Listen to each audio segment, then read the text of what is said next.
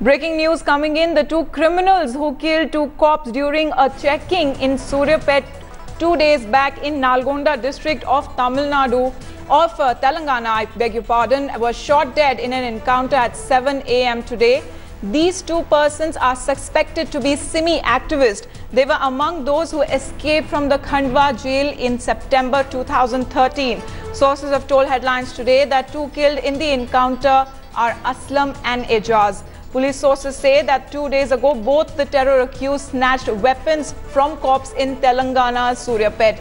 Both accused were wanted by police forces of different states.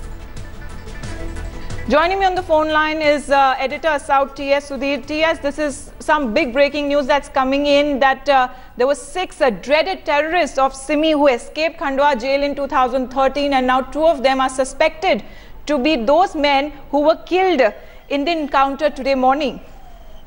Amita, for a long time, officials of the intelligence department in different states have been telling us that the footprints of these SIMI activists who had escaped from Khandwa jail in September 2013 were to be found in different parts of South India, in Karnataka, in Telangana, also in Tamil Nadu, because they were suspected to be behind the Chennai bomb blast also in May 2014, behind the Karimnagar bank robbery in 2014, and of course they were found to be in different parts of Karnataka as well.